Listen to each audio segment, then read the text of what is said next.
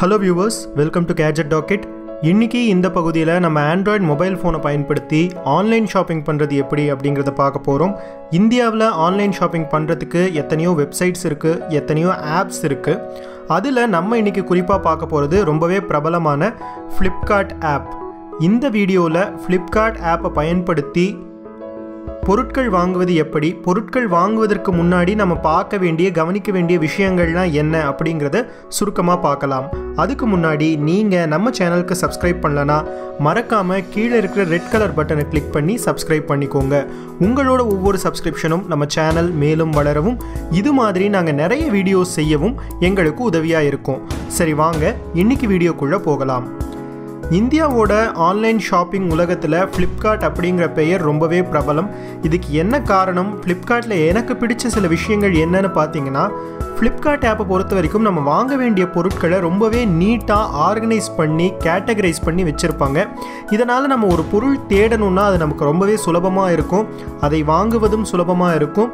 அதுக்கப்புறம் அது வாங்கி ஏதேனும் ஒரு பிரச்சனை டிஃபெக்ட் எதுவும் இருந்துச்சுன்னா அதை திருப்பி கொடுக்கக்கூடிய ரிட்டர்ன் பாலிசியும் ரொம்பவே எளிமையாக இருக்கும். இதெல்லாம் எப்படின்னு தெரிஞ்சுக்கிறதுக்கு முதல்ல நம்ம கூகுள் ப்ளே ஸ்டோருக்கு போய் ஃப்ளிப்கார்ட் ஆப்பை டவுன்லோட் பண்ணிக்கலாம். So Google play store click பண்ணி ஓப்பன் பண்ணிக்கோங்க. இதில் ஃப்ளிப்கார்ட் சர்ச் பண்ணுங்கள். FLIPKART கொடுத்து சர்ச் பண்ணுங்கள். இதுதான் அந்த ஆப். இதை கிளிக் பண்ணி ஓப்பன் பண்ணிக்கோங்க. இங்கே இந்த இடத்துல உங்களுக்கு ஒரு டவுன்லோட்னு ஆப்ஷன் இருக்கும், அதை கிளிக் பண்ணி ஆப்பை டவுன்லோட் பண்ணிக்கோங்க. நான் ஏற்கனவே டவுன்லோட் பண்ணதுனால எனக்கு அந்த ஆப்ஷன் காட்டலை. அதே மாதிரி நான் இந்த ஆப்பை டவுன்லோட் பண்ண வேண்டிய டைரக்ட் லிங்க்கையும் என்னோடய டிஸ்கிரிப்ஷன் செக்ஷனில் கீழேயே கொடுத்துருக்கேன். அதிலிருந்தும் நீங்கள் ஆப்பை டவுன்லோட் பண்ணிக்கலாம். ஒன்ஸ் ஆப் டவுன்லோட் ஆன உடனே அதை கிளிக் பண்ணி ஓப்பன் பண்ணுங்க.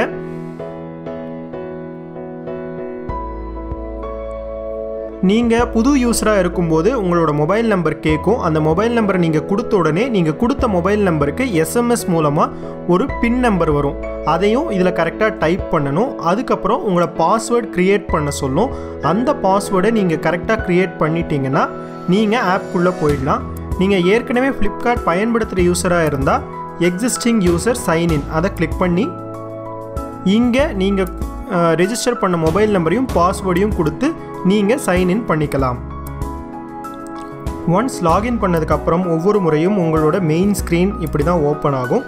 இங்கே பார்த்தீங்கன்னா இப்போ கரண்ட்டாக லான்ச் ஆன ப்ராடக்ட்ஸு, அதுக்கப்புறம் இப்போ இருக்கிற ஆஃபர்ஸு, இது எல்லாமே ஒரு விளம்பரம் மாதிரி கொடுத்துருப்பாங்க.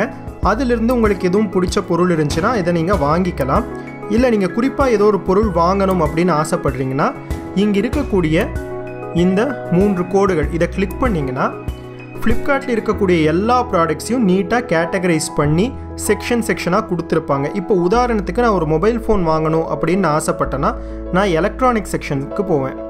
இங்கே மொபைல்ஸ் கிளிக் பண்ணிக்கிறேன்.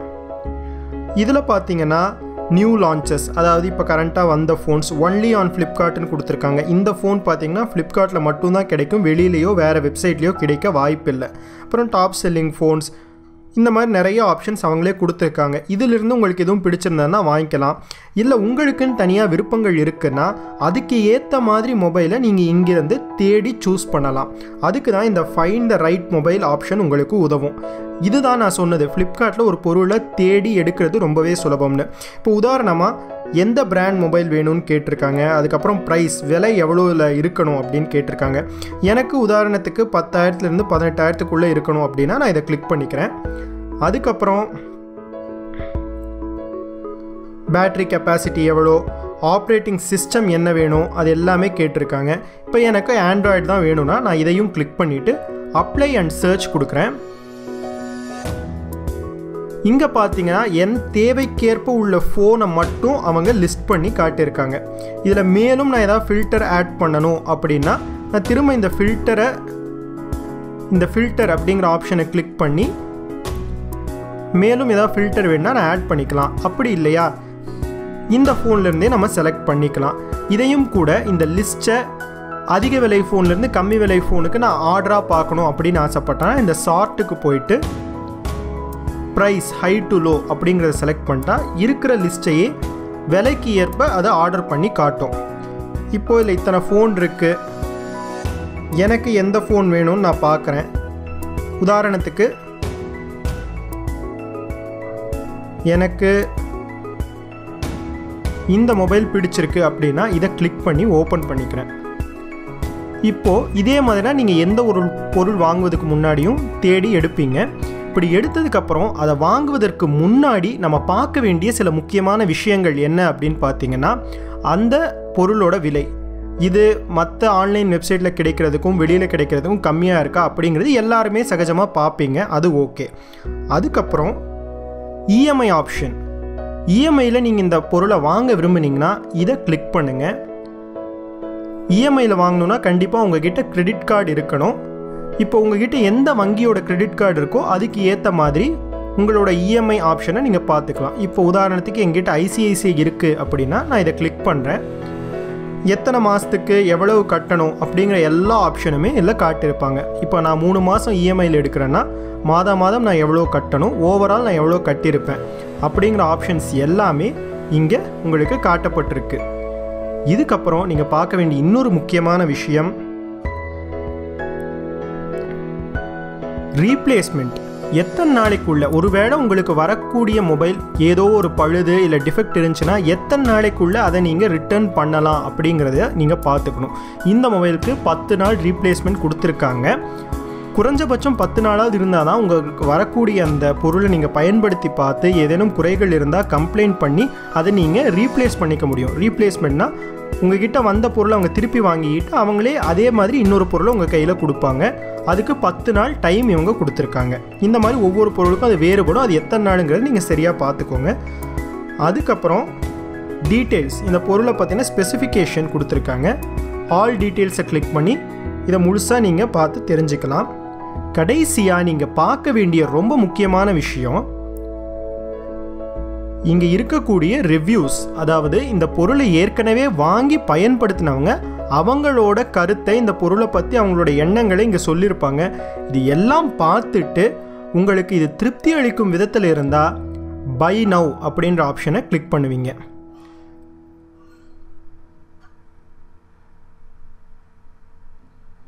இப்போது எந்த அட்ரஸ்க்கு இந்த பொருளை அவங்க டெலிவரி பண்ணணும் அப்படின்றத கேட்டிருக்காங்க.